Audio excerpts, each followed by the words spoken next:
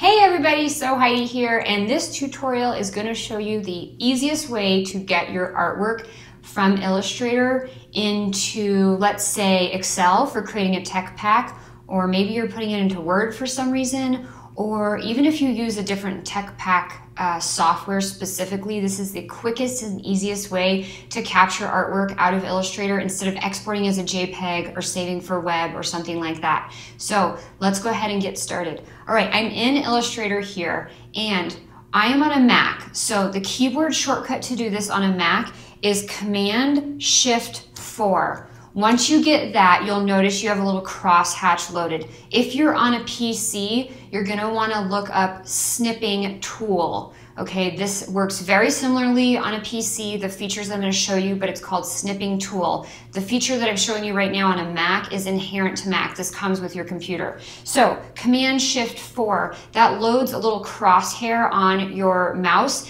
and what you can do with that is you can click and drag to capture any portion of your screen. Now, if you accidentally cropped in, let's say cropped in a bit too tight on your sketch, you can hold the spacebar before you release the mouse and you can move this around. Okay, so let's say I want to crop it in really tight, so I'll hold the spacebar. Now I'll come back up here. Now, the first thing you can do, the most basic, is to just release. That captures a screenshot. By default, it will save on your desktop. From here, you can jump into Excel. I've got my tech pack template open, and if you want this free template, I do have it available on my website as a free download. Visit soheidi.com/free and you can grab that. Now, what I'm going to do from here is I'm going to come up to Insert, Picture from File, excuse me, and I will browse out that image wherever it is on my computer. Now, instead of doing that, which is kind of tedious, let's jump back into Illustrator, and I'm going to do it again, Command-Shift-4.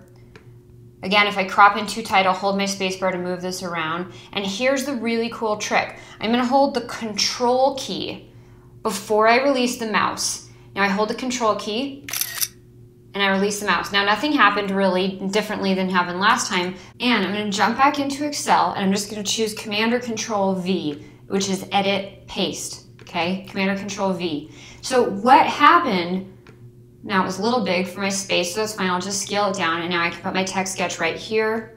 I would go through the rest of my tech pack and start adding the other images by just jumping back to Illustrator, taking my screenshot. And what happens when you take your screenshot and you hold the Control key, what it does is instead of creating an actual JPEG or PNG image on your desktop, it just copies that screenshot to your clipboard, okay? Now, your clipboard, whenever I talk about this, I have a lot of people ask, what exactly is a clipboard? So your clipboard is kind of like whatever is copied right now. It's that one item that you're holding in your clipboard. So if I were to jump into another program and copy something else, like copy a string of text or copy another graphic by right-clicking the same copy or an image, I would lose this JPEG, this PNG, this screenshot. It only lives in my clipboard. It's like this one little thing that I get a hold on to, and it continues throughout my entire computer. It's not specific to Illustrator. It's not specific to Excel. It's whatever I've copied right at that moment. As soon as I copy something else, that item on my clipboard is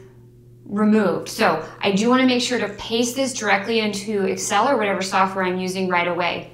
Now, if you're using some other software that's not Excel, maybe a PDM or PLM software, I would still do this the same way. I would take my screenshot. I wouldn't hold the Control key to copy it to my clipboard, but I would just take my screenshot and then I would go into that software and I would import my image that way. It's much faster to do the screenshot than to choose File, Export for screens, or Save for web, whatever version of Illustrator you're in. These settings changed a little bit. So go ahead and give that a try. I have found that this gets the best resolution with the smallest file size in the quickest turnaround for getting your artwork from Illustrator into Excel.